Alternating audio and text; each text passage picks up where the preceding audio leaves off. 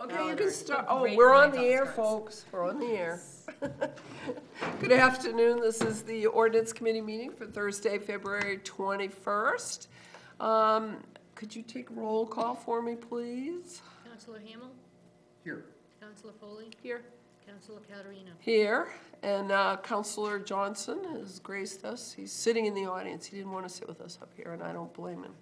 Can I have approval of the minutes from January 17th? Move approval. Second. All in favor? Anybody from the public wish to comment on anything on this agenda? Seeing none, we'll move forward. All right, item 5 was brought to us by Councillor Hamel. It's discussion on site ordinance, a butter notification. And Dawn, I'm going to turn this over to you. Thank you very much, and thanks for adding this to the agenda. Yep. This goes back a little while ago. It involved clear cutting around the Bailey's Seafood Restaurant on Route 1. Oh, right. We received a letter from Mr. Thomas Michaud on Blue Point Road. Oh, Blue Point Road, yeah. Which is right at the corner there. And I'm not going to read the letter, but I thought I might paraphrase parts of it. But basically, he was writing to complain about the alleged failure of the planning board to represent the interests of the town as expressed in the site planning ordinance. There was significant clear cutting, which was conducted by the owners of the restaurant, Bailey's. A lot of this was old growth, tall pine trees. They're going to be expanding, I think, as I understand it, an area for seating called the Grove near the restaurant. No. Well, sorry, let him finish his, and then I'll let you get up and you can and you can talk about. I'll correct you. Yeah, let's not let this get out of hand now. Come on. So, yeah, I mean, I have an editorial on that, so we'll come back to that in a moment. The person complained about the lack of notification and raised an issue with, shouldn't there be an obligation of the owner to notify abutters before implementing changes on the site. As I understand, where ordinances do not require us to notify abutters. But in my own experience, where we had to tear down and rebuild some property in Pine Point, we, as a courtesy, notified abutters of the plans before we started construction. And Mr. Michaud also went on to raise questions of the loss of the mature trees. Raised an issue of they had served as a buffer in an area that was residential, but also and also he talked in terms of this being an irretrievable loss for the neighborhood and the town. And he referenced here a clause from the site plan submission. So we followed up on this. Actually, I had conversations with Mr. Michaud, as did Councillor Johnson, and we said we would, discuss this, as a potential matter for follow-up and possible action with the ordinance committee. Okay. So that's how we're here. And Jay, go ahead. Yeah, if I could hear from planning. Yeah, you got to take that. I apologize. That's all right. We just want to see you. No, do it however you'd like. Like Frank Sinatra with them. I know. It's a little weird. So the only slight adjustment to your statement is, and I don't want to get too focused in on sort of one particular project because we're really talking about a bigger thing, but the only thing I do want to correct sort of is when the planning board did review the project, they were very explicit about, because they weren't requesting additional seating or expanded seating, that this area was not to be used for additional seating, and so that's sort of an explicit condition of approval. Now, not to say they're not going to come in. We actually have a pretty good feeling that they probably will come in for an expansion to the restaurant at some point. But anyway, so thank you. Just to So, let's see, I did do, so just a couple of, just a little bit of background. So we do require a butter notification for a number of things in town. So anyone who's going to the Board of Appeals is required to notify their butters for pretty much any application that goes before them. Projects that go through a plan development review process through the planning board is required to notify butters within 500 feet. And subdivisions are required to notify butters within 500 feet. And I should also say that contract zones, something we're going to talk about in a moment as well as amendments are required to notify butters. But in our site plan review standards, we don't have any requirements for that. That's not wholly uncommon, but it's definitely not the norm. I'd say most communities around us do have site plan notification requirements somewhere between direct abutters and 500 feet. I would say the only community that in our research does not, I think, if I remember right, Biddeford doesn't? Yes, Biddeford is the only one that also does not require, but we looked at a number of other communities and they all have some requirement for that. So Great. We're here to hear. Great. And I'd like to add to this, there was also some email traffic between, I think, Jay and Tom Hall and Mr. Michaud, to address the issues, the planning board process, and it was pretty clear they followed exactly what they were required to do. So there was no, issue there with what the planning board did.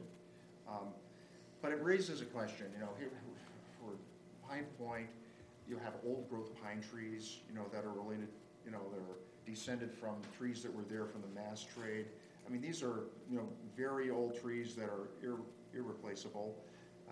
And no amount of money can replace a mature tree. So there's, there definitely are character issues raised in terms of the effect of the cutting, as well as, issues around the, heritage and the natural resources of the town. I think one could make an argument, a comprehensive plan argument. So I thought it was, not just because I'm a resident of Pine Point, but because it just seemed like it knocked around and was an issue worth our having a conversation about and exploring. Katie, do you have any questions or comments? A question for Jay. So you said, can you name the three, or the ones that do require? So Board of Appeals. Okay. Is that zoning board of appeals? ZBA. Yes. Yep, Yeah, so ZBA. Board of Appeals. Yep. Plan development processes and subdivisions, and also contract Contracts. zones. And are they all within 500 feet, or So are they all a board- little different? Zoning board is direct abutters, and then the others are 500 feet. Actually, nope, that's not true. Plan development and subdivisions are 500 feet, and contract zone is abutters. Okay. Yeah, that's the only question. I have comment, but that's the only question I have. Okay. I don't have a question per se. Well, I'll Actually, ask I this do. question. I just All thought of right.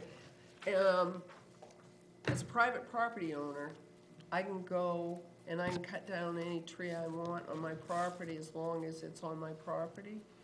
Is that correct? Generally correct, yes. Okay. I say generally because if Right, you're because wetlands of- and so on right. and such forth, but yes, Right. generally. Right. And how do you know as a planning board if it's in wetlands or not, and if a property, because I know we've had people come forward saying, oh, my neighbor took down all the trees, or blah, blah, blah. So when someone comes in for a site plan or subdivision, Right. we know because they've had to Right. inventory their property. And maybe this would be an opportunity for Brian Longstaff, our zoning administrator. He really deals with more of the individual resident properties that Mhm. cut trees. And I know there are some regular, you can still cut trees within wetlands. It's just a matter of fill and disturbance and those sorts of things. Right. So I don't know, Brian, do you want to chime in a little bit on that? All I'd add to that is that, as Jay said, wetlands and shoreline zoning. Right, There are that's certain right. limitations on what you can Right. cut. But generally speaking, you're correct. You own the property, you have Right. the right to cut your tree. Right, And nothing will raise the ire of your neighbors that's quicker correct. than cutting a tree on your property. That's right. That's just life. I see it in real estate, that's why I bring it up. Katie, you had? Well, you know, what occurs to me, I mean, if you drive that road frequently, which I do, I 100% empathize and understand what Mr. Michaud and why he's feeling that way, because it's a dramatic change there in that spot. But I also fully respect the private ownership rights. So I guess I'm always looking for a win-win, as we do in real estate, right? We try. Like, what would there have been anything, I'm curious to know what the purpose was of the cut. And I know that's not necessarily our purview to know that, but I'd be curious to know that. Is there anything that we could do within our parameters, or any language changes that would help a situation like that in terms of the communication piece, like informing? I think part of it is when nobody likes to be surprised except for on Christmas or their birthday, right? So is there a way to buffer things so that something like this doesn't happen? So I guess sort of seems like there's two conversations going. One, we're talking about sort of notifications for site plans in general. Yeah. And then I'm starting to hear another conversation, maybe interest around buffering standards, which we do have buffering standards in our site plan review ordinance, and there's standards for different buffering standards between commercial uses and residential uses, all of which this planning board sort of applied. So again, you know, if we sort of want to drill into that direction, we certainly can. But I think, you know, to your point about sort of how could we sort of communicate what's happening? I think that's where the notification to abutters could make that useful, so abutters can at least have the opportunity to come in and say, hey, I'm concerned about these trees. And that does help inform the planning board in terms of, because some of the standards, you know, they talk about maintaining trees, you know, where feasible, or ensuring there's a dense stand of trees. Well, what's that mean? And a lot of times it's context sensitive. I mean, it can mean a different thing between my property to Don's property as between your property. So I do think that's where providing that public notification and opportunity for the public to at least speak before the board, say, hey, I'm worried about this. The board can then say, okay, that's so noted. And but the difference to me, and this is where I'm coming from with this, was Bailey's, did they have a requirement under whatever they've got their business operating for to maintain that buffer? so, And do we, and this is my second part, and I'll ask three. The second part is, if it were a private property owner, is this the same burden? And the third part is, what is covered by other towns who have this so-called notification? Are they including private property, or is it just commercial and development uses? all right, I'll try to answer All all right. those. So, and I'm glad you brought up one I wanted to bring up earlier. So it's important should be noted that site plan ordinance applies to basically all commercial development. Doesn't apply to single family homes. Right. So using the example we've been using, they had an approved site plan for 20 plus years, right? Mm-hmm. And they came in and said, we want to cut down these trees. We said, well, that's a site plan amendment. So because it's a commercial site that has an approved site plan where those trees were shown to be maintained on that site, that made it a site plan amendment. So they couldn't just cut those trees without getting planning board approval. But that's because they're a commercial site. There's something different than a single family home that's not otherwise part of a subdivision. We do have some single family homes that are part of a subdivision that have restriction on how much trees they can cut. They would also fall under that, have to give notification and come to the planning board. So now we're into sort of the third pocket of property owners, which are the single family owners who have no other restrictions or haven't otherwise had to go to the planning board for any type of review process.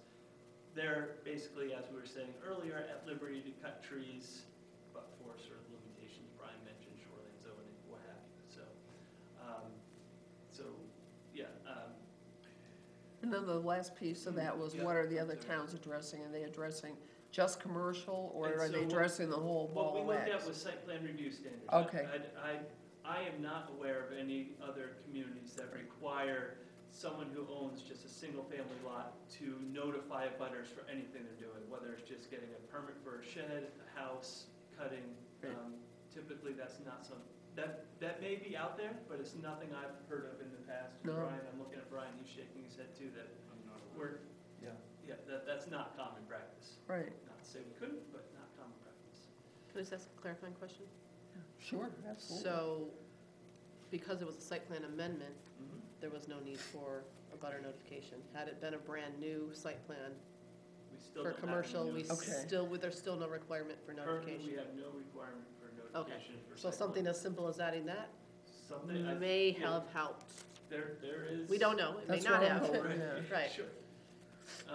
But yeah, I mean, I think if it's the interest of the ordinance committee to add language in the site plan review ordinance Yeah. to, it's 3 sentences. Right. This is not a big lift to add into the, and now, obviously there's been some other conversations in that, but we can, Because I wouldn't want to, I don't want to put this on private property owners. I mean, yeah.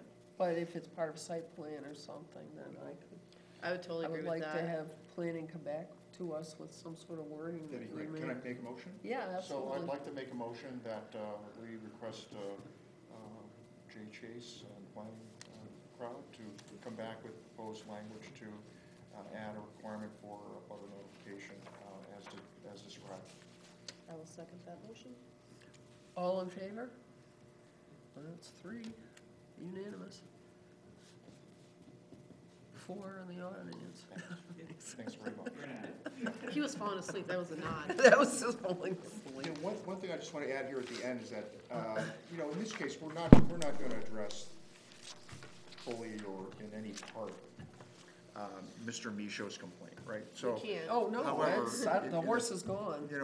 but however, he raised an issue Right. and it creates an opportunity Right. for us to make sure we give the public a Right. chance to Yeah, which find is out great. about Right. stuff before Yep. they just see the trees going down. Absolutely. Other changes, but thank you. Yeah. Thanks for that. Awesome. All right, what's next? My computer just went to sleep on me. Harmonization of contract zone processes. Oh, yeah, harmonization.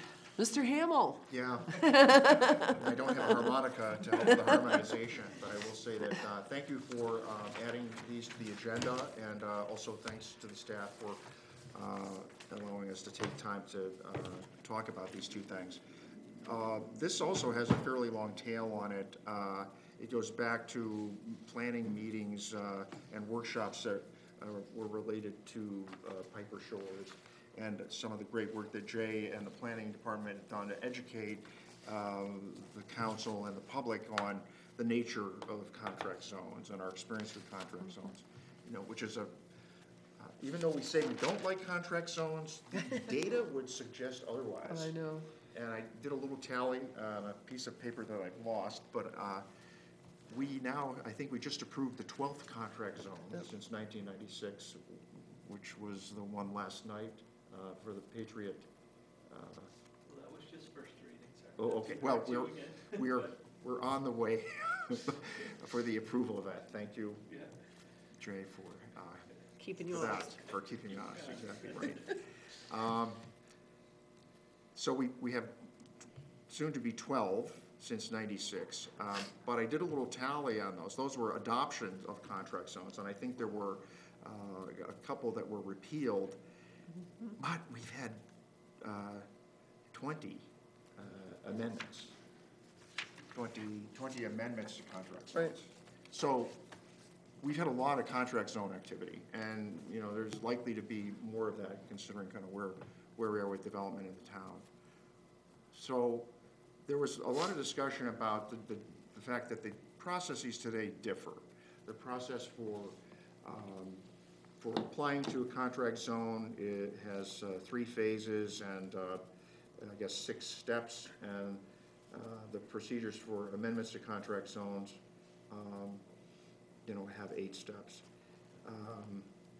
The big issue, that I see here and that we've discussed with others, and also this, I've confirmed this with Nick McGee and the planning board in terms of his feelings on this, and Jay and I had prior conversations as well, but I'll rely on him to represent his own view on it. But there's an opportunity here, I felt, to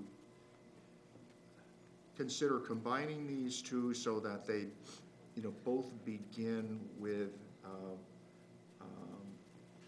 more public involvement and input and notification on the front end. And at this point, I'm going to turn to Jay to help Right. ask him to, Yeah, that's fine. Yeah. explain and more effectively than I can the difference and the potential opportunity that we spotted. Thank you. Yeah, I mean, the main difference is, so for a new contract zone, the first thing that happens is a joint meeting of the council and planning board, and there's notice to abutters. That's the first meeting that happens, and from that process, council sort of, there's public comment, there's sort of a lot of discussion, and then council decides whether it should proceed through process or not.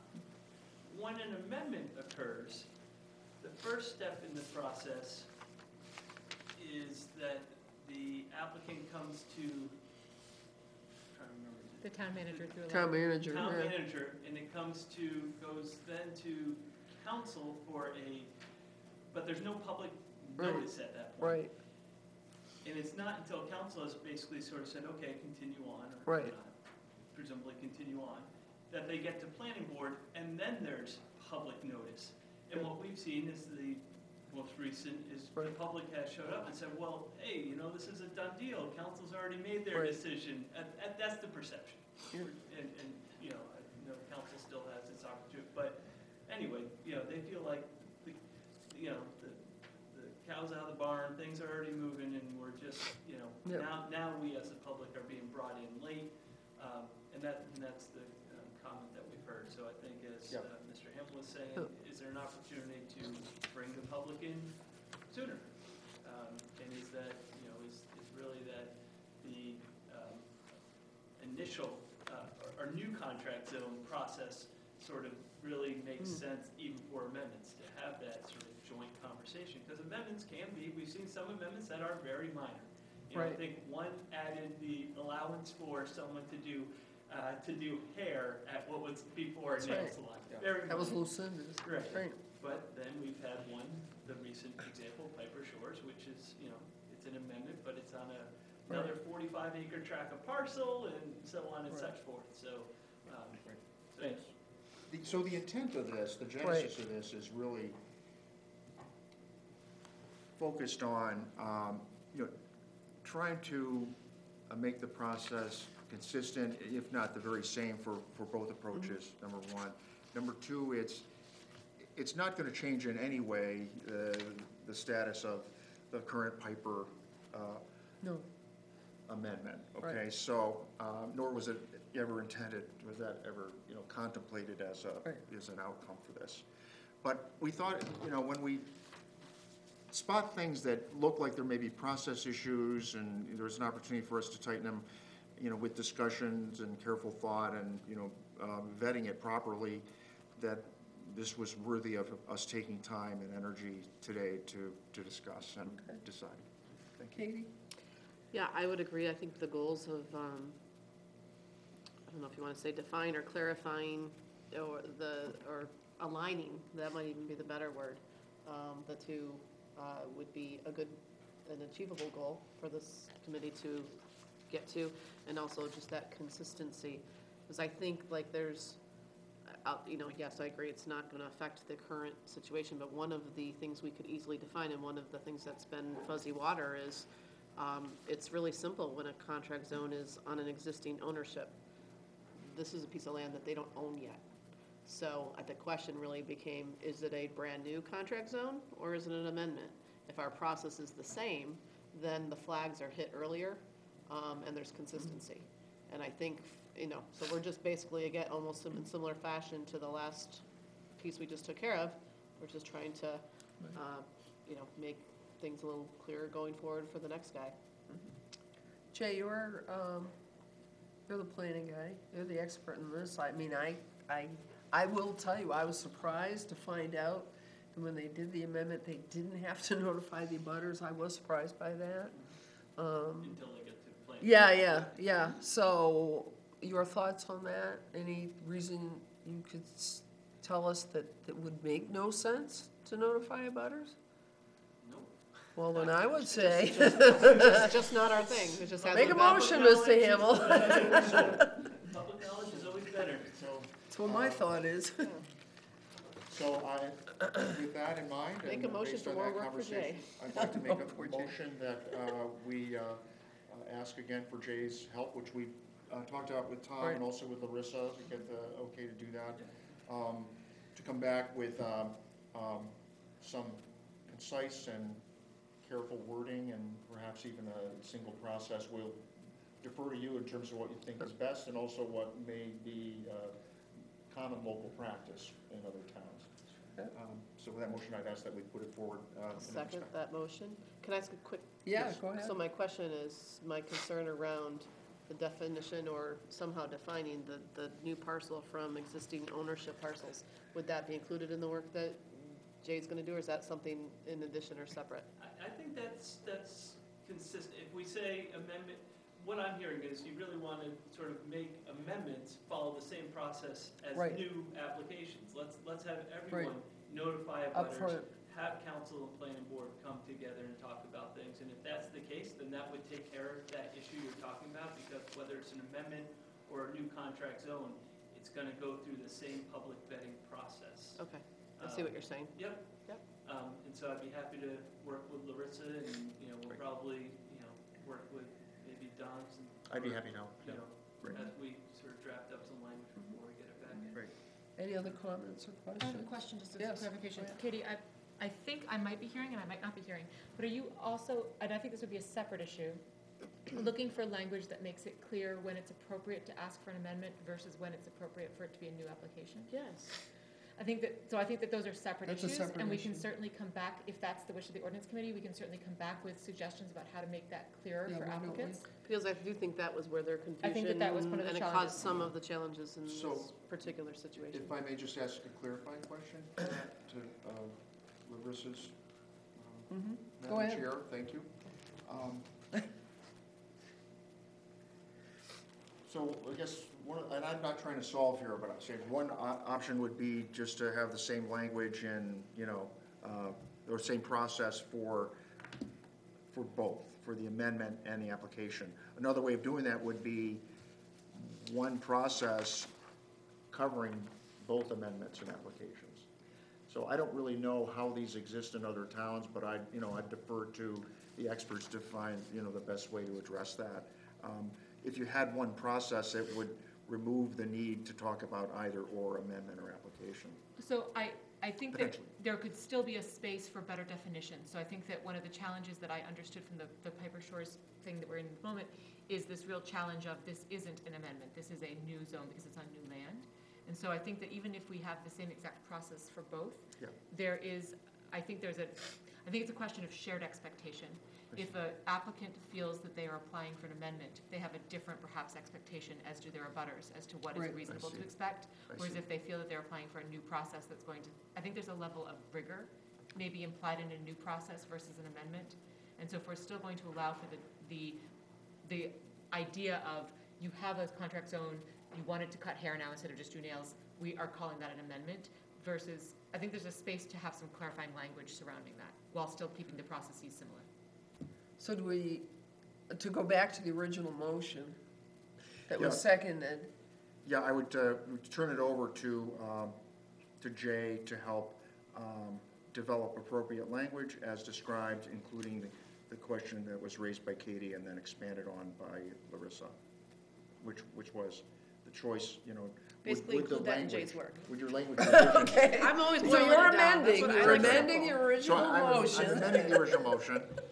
I'd like to make a motion to request that Jay and the planning team study the issue and come back with a proposed language that would, Dress.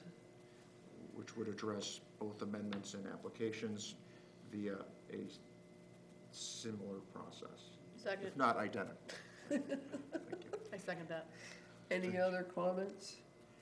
All in favor? Okay. We'll tighten this up as we go. That's okay. It's okay, that's why we put it through ordinance first. Do we have a general gist? Thank you, When we gentlemen. draft something and we're wrong, you'll tell us. Thank you, And then Jay. you'll correct us. All right. Item number 7, Larissa, I'm gonna let you, we were waiting for you to come back. I'm sorry, yes. That's okay. Please do accept my apologies for missing last month's meeting. It was bad timing. I certainly did not intend to do so. So yeah, the purchasing policy, last year's audit, this year's audit, of course, was beautiful and clean and no administrative comments. But last year's audit, one of the things that they asked us to look at was updating our purchasing policy. And since one of the titles I hold is your purchasing agent, that's what I've done. And some of I sent it out to the department heads. I said, hey guys, just so you can all remember, this is the purchasing policy that we're supposed to be following. Can you guys give me your feedback about parts of this policy that you think are working well for you, that you don't think are working well for you, and areas where you would like to see new language? So the changes that are specified in the that you see proposed in the policy are feedback from the people that are using the policy directly. So one of the things that we identified was in the definitions, you'll see that I've suggested striking the language about approved vendors. That is simply a practice that is not really viable in this age of online ordering, and we have just having a list of approved vendors that confine our department heads to only purchasing from a few people is not in our fiscal best interest. So we are suggesting to eliminate that language so that, so especially like our public works department, I don't know if you've had a chance to go down and see their stock room. Really an amazing place. It's basically like our own little Napa in there. And that is made possible and at such a great cost, and because of Andy's great work at finding the lowest cost for each item, and he's all over the map when it comes to vendors. So that is being suggested to be struck. And then I'm suggesting a few increases just for some reasonable ease of access for our staff when they're out buying things. So at the moment, people have the authority to make what are called field purchases, and that's if a department needs something that day that they haven't had a chance to order for, and they send with their town-issued credit card with an eligible only staff member that's been vetted. We don't just pass it out to anybody, right? They can go and purchase something at Sam's or at the grocery store or whatever. And currently we have a limit of $250 on that. I'm suggesting that $500 is a really much more reasonable amount for us to. We still have control over what people are buying and who has access to that buying, but $500 is a more reasonable amount. I'm also suggesting that. Can I ask a quick question on that one? Or would you prefer questions one point by point? Please do, yes. Okay. That's great. That's how I That's like more it. efficient, yes. So on that, would there be any limit as to how many times they could do that? Because that changes the dynamic a little bit. So I think that the answer there is no, because the department heads are confined by their budgets, right? So there's only so much money that they have to spend. We have secure places in check. So I think that one of those concerns would be if you see 10 different $500 purchases, is that out? Are we worried about embezzlement? Are we worried about? But we have a couple of checks and balances there. So each of those $500 purchases is recorded, where it was purchased, who made the purchase, what was on the purchase. The receipts have to be included, and we have our kind of credit card tracking software that takes care of that. They go through not only the department head, but then our purchasing specialist, Kim Morrison. She records all of those each month as they come in from the different departments. I think we have some good checks and balances to make sure that we don't have abuse of those cards out in the marketplace. Does that? That helps, yep. Thank Okay. you. So let's just kind of go, I guess we'll just keep going down through purchase. She's going along, Yeah. pipe up.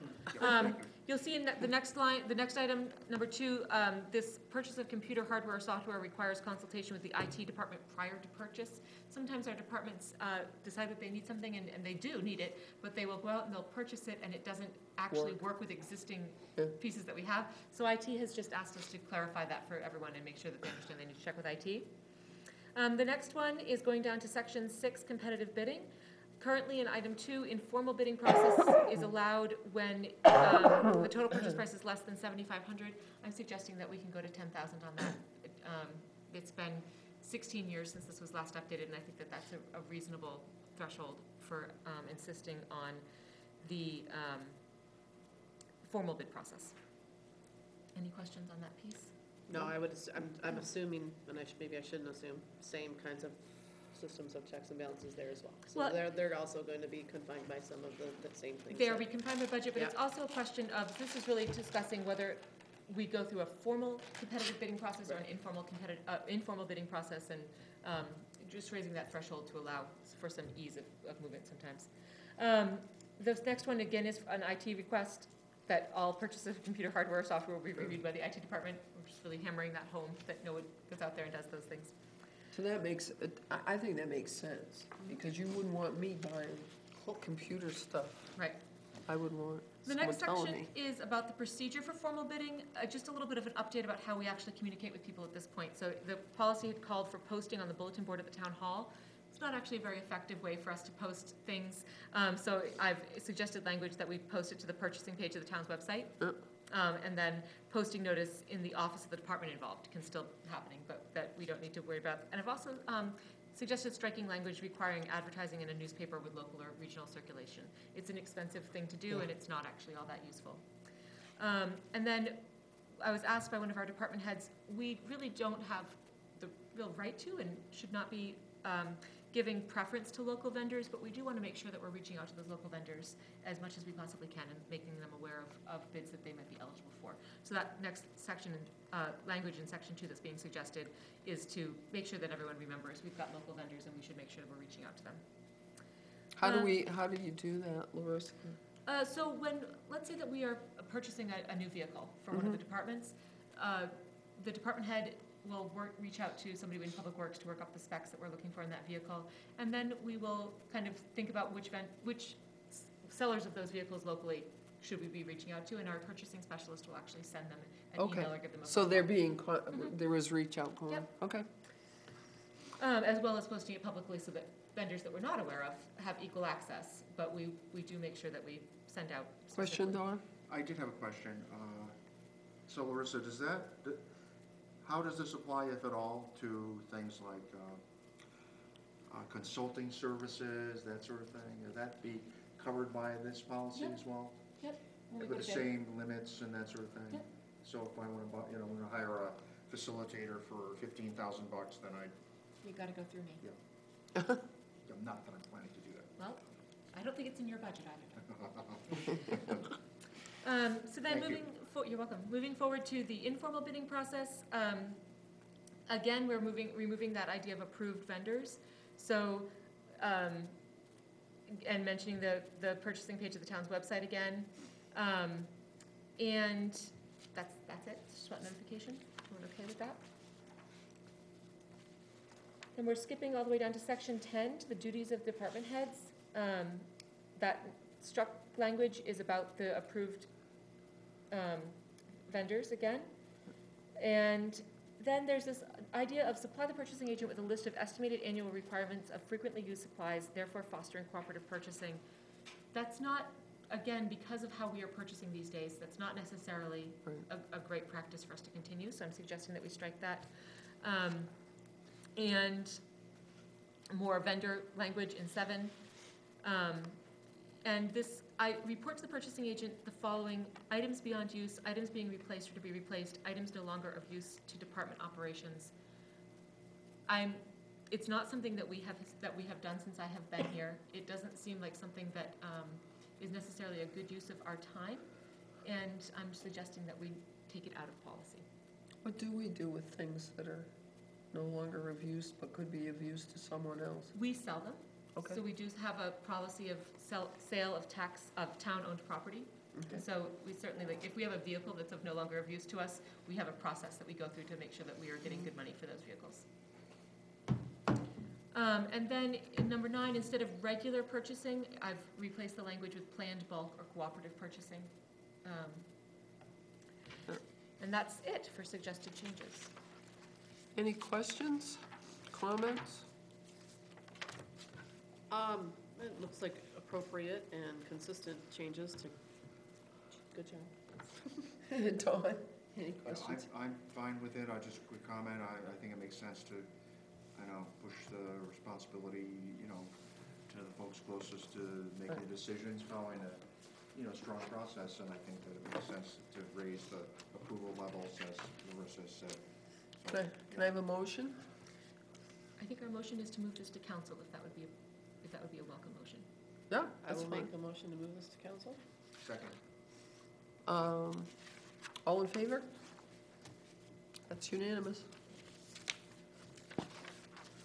And then last, but certainly not least, the traffic ordinance, which we thought was easy. And it is easy. Super easy. It's never easy though, is it? It's like a quilt, this thing. I mean, look at it, it's just been, I did ask Sergeant O'Malley, I said, while we've got this open, anything else you want us to? He's like, no. Like, just close it up, back away. He's like, this is just too much. So it looks like an awful lot of changes are being suggested in these first couple of pages. Really, it was just, we took the opportunity to alphabetize the definitions. Oh, okay. So there's, the only new piece that's in there is the definition for on-street parking on your first page. It's I your was second gonna say, definition where in. is that? Oops, wait a minute. So under definitions, you'll see all-night parking, you'll see vehicles struck because V does not come after A in our alphabet, and you'll see on-street parking as the next, and that's the only new definition being added in there. I just say you got a typo there. I think. Yep, I see. Yeah. Oh, yeah.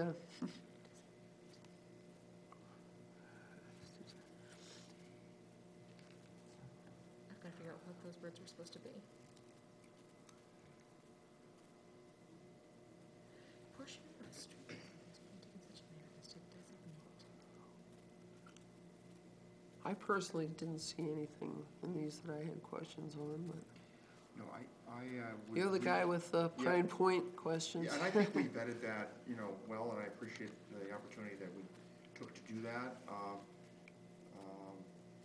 But I'm still, I would say, really struggling with the way the wording is on section 25. A Roman 1, number 1. It's just the way that's wording, and it could be my woolly-headedness. I'm just having a hard time. I know we spent a lot of time talking about this, but this does, the way it's written still seems to contradict other language in the ordinance. Unless otherwise there's. And I think, I'm guessing that this is because things were added at different times and different rules were added, and so it's not, the wording is not really consistent throughout the ordinance. But I think it would be a huge job to try to do that. I'm not recommending that, but can you help me again, Larissa, on this? Sure. I knew you explained to me the other day, and I thought I understood it, and I Okay. read it again, and I. Sure. So so we're on page 13, section 25, parking restrictions, capital A, parking restrictions, Roman numeral 1, no parking at any time. And it says that, so no person shall park a vehicle in any of the following places except when necessary to avoid conflict with other traffic or in compliance with direction of a police officer or authorized person or traffic control device. 1, unless otherwise restricted in this ordinance, no all-night parking upon any roadway except in on-street parking spaces between the hours of 2 a.m. and 6 a.m. So the idea here is that we've changed the language from street, and that means we have to go back Right. to our So the definitions, Which is which I your roadway. apologize for. I know this is cumbersome. But the definition of street includes all of the property that the town owns, from the private property owner to the private property owner across the street. So it includes the non-paved, non-improved right-of-way. The word roadway only includes the improved surfaces intended for vehicular use. So by changing the word from street to roadway, what we've said is, if you have unimproved surface that is technically town-owned, Right.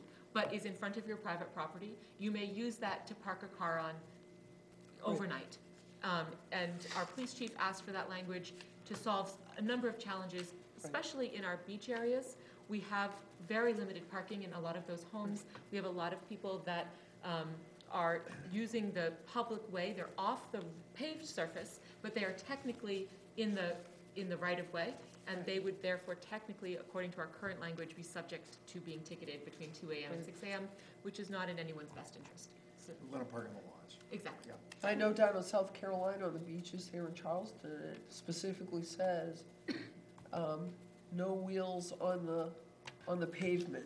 So in other words, you can park on the grass, but you can't have any part of your wheels on the pavement So in those we- beach areas. Yep, so we think that that's what this language is saying, is Yep. by that roadway definition allows you, you cannot, unless you are in a painted, clearly designated by the town of Scarborough parking space, Right, park That your allows car. overnight it parking. allows for. That allows overnight parking. You may not park in those spaces, you may not park with your wheels on the pavement Right, between 2 AM and 6 AM. Yeah, I'm fine now, I think. Okay. yeah, But we do go on to then, because we had some concern about some of their spaces, we really want to keep that 2 AM to 6 AM restriction on, even though they've been painted on the roadway, and those would be in some of our beach areas, because it's really becomes a public access issue. If you allow for overnight parking Yeah. along East Grand Avenue, then people can simply park their cars there, and day-use people have no access to those spots. Right. So we wanted to provide an interruption of use of those spots to allow for more turnover for those spots. So you'll see in same section 25, but now we're in Roman numeral 4, under Pine Point. We've made a couple of changes here. For some reason, there was Roman numeral 4 and then Roman numeral 4-1. Not sure how that happens. But we've combined them into simply Roman numeral 4. Yep. Okay, so you'll see the renumbering as well. That takes place there on page 16. But at the beginning now of Roman numeral 4, you will see you'll see a new section, A, year-round. And what we're saying is that year-round, there will be no parking between 2 AM and 6 AM within the on-street parking spaces on Greasestand Avenue. I think that we are working from an old draft, and I apologize for that. I think we have failed to update the draft that you guys are working on. so This it does sentence- say specifically this from and sentence to. completes, and I sincerely apologize for this. This sentence completes, I think we're still sometimes have some Google Drive challenges. I will Oh, yeah. save different versions in, and Okay. then, Great. so I apologize for that. So this is from the, I think the language that Sergeant O'Malley suggested was from the, I think he might have said roundabout or Okay. I think actually he said on East Grand Ave, because that includes all Yeah. of that It stretch. does, yeah. And then also on Jones Creek. Great. And so the language includes those two streets. Where there would be no parking between 2 AM and 6 AM. Yep. Yeah. Within the on-street parking spaces, so we're On being East very Grand clear. and Jones Yep. Creek, that With- makes sense. Radio. That's, So there's no from or to there? There's no That's from or strike- to. That's struck, Yeah. okay. Yep. And that's consistent with how it's been done in the past. Yeah. I think. Okay, great. I'm glad we took the extra time on this one. Yeah, I'm not so sure that Chief Moulton and Sergeant O'Malley would agree with that. It was, you know, I mean, I know we're trying to respond to their request, but we want to make sure we weren't solving one problem and creating another one. So glad we took the extra time. could I have a motion to move this to council? is that it, or you? Oh, is this it? Yeah. Yeah, There are also Sorry. are spaces at the lower end of Pine Point Road from roughly Snow Cannon down to the roundabout or whatever can you you, call it. So I just wonder whether those should be separately considered. I think Are they're those- covered. I think we talked about Aren't those Jones Creek? No, that's No. the Pine Point Road. that's Okay. Pine Point AKA Road, in front of the Depot Street. church, or the Yeah, old there church? might be 20 or 25 spaces Yeah. along that Right. lower stretch, right across the plan page.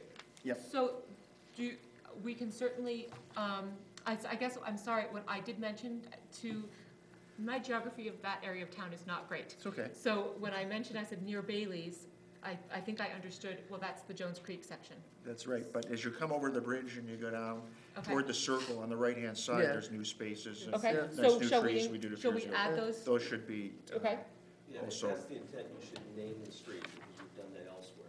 So- Jones Creek, so within the East on-street Grand are parking two spaces distinct areas. on East Grand Avenue, so East Grand Avenue continues up? Or No, Pine that's Point No, Road. actually, Pine Point Road ends Pine Pine at- Point Road. Okay, Pine Point Road, yeah. so It's this, actually talked about under number 15. Oh, there, It says, "No parking shall be allowed on Pine Point Road from East Grand Ave to Snow Canning Road, except for within the delineated on-street parking spaces on the southwestern side of the road." And so I think Tom's question is, should we also include those as This is the overnight the provision. overnight provision? Yeah, I think those should also be excluded from. Yeah, I'm not sure where it fits, I just wanted to observe that that's in Yeah. the same area, potentially the same issue. I think we I think can- that was our intent. yeah, we can fit it right there under number 1, if I may, if everyone can work with me here. I'm gonna take out the word "and" between Where East are Grand you? Avenue and Jones Creek, I'm gonna replace it with a comma, And okay, okay? yeah, Pine Point And Road. add a word "and," yeah, Pine Point Road from East Grand Avenue to Snow Canning Road. Correct. Does that work for everyone? yes.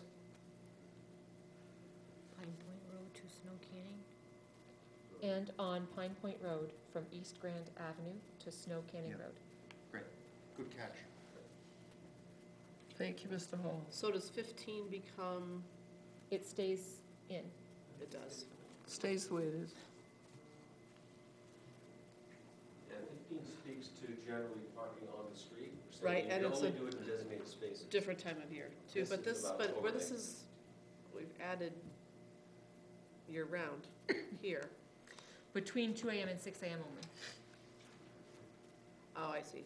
It's a tangled web. Yep, Yes. it is, but I get it now. The more you pull, the more you see. This would be a great summer job for somebody, you know, update the. Clean up the parking. I know. We could get an Interns, intern. interns.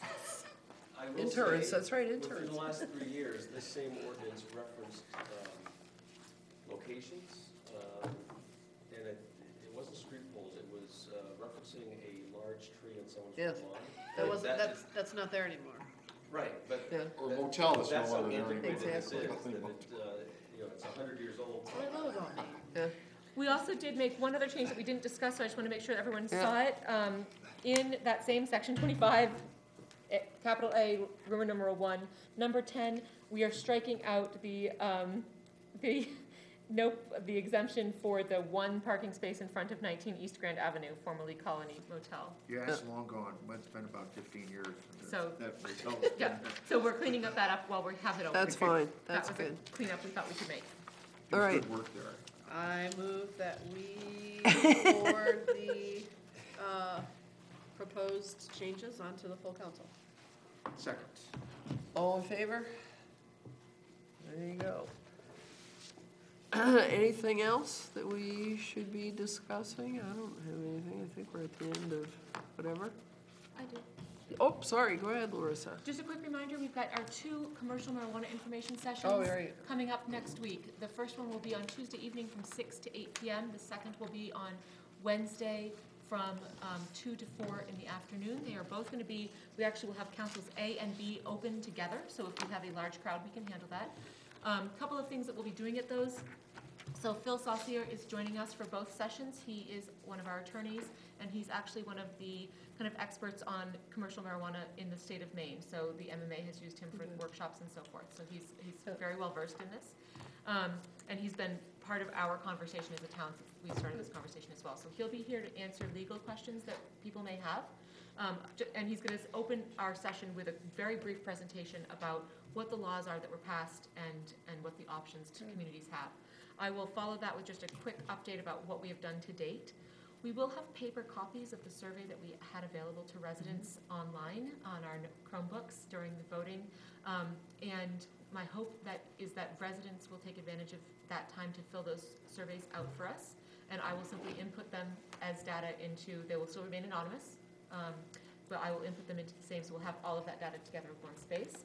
We also are going to have up on the screens, our GIS coordinator has made some very nice maps for us that just show where the industrial zones, the rural farming zones, and the commercial zones are in town, so that people can really see where could commercial marijuana activity take place, so they can get a sense of what we're talking about. I think that people have a hard time knowing where those zones might be. And I've just ordered in today, everyone does love a sticky dot project, so I've just ordered in today little dots, and there will be printed maps as well, so that residents, when we get to the part of the conversation about, okay, if you feel comfortable with adult use retail stores, where in town would you feel Where would you comfortable put with that? them? So there are 4 colors of dots. There are conveniently 4 types of commercial marijuana activity. Come now, it's so fun. Please do, there are dots involved. And that will give us an opportunity for residents to actually say, yeah, I feel comfortable with this. Oh, and I feel comfortable, like, I'm really great with having one of those shops at the Cabela's Plaza, don't love it so much at Hannaford. Okay, so they can get a sense of where they would feel comfortable with those sort of things. So that's the kind of the game plan for next week. Right. And then when we come back in March, I should have, just more, we can really kick this conversation off in earnest. Good, thank you for doing that. I have invited Eric Gunderson, who's the czar of pot for Maine. He's a friend of mine, and I've got to talk to him again, but he was planning to come to the, Tuesday evening, the evening one. Okay. So And he when doesn't says need to he's gonna- participate, he just wants to observe to see what we're doing and. Can we clarify that he actually is employed by the state of Maine? He's not just a drug czar? Oh, yeah, no. Yeah, they're employed by. The governor's office, as the drug czar. Just want to make sure. All right, hearing nothing else, can I have a motion to adjourn? Motion to adjourn. Second. All in favor? Thank you, everybody.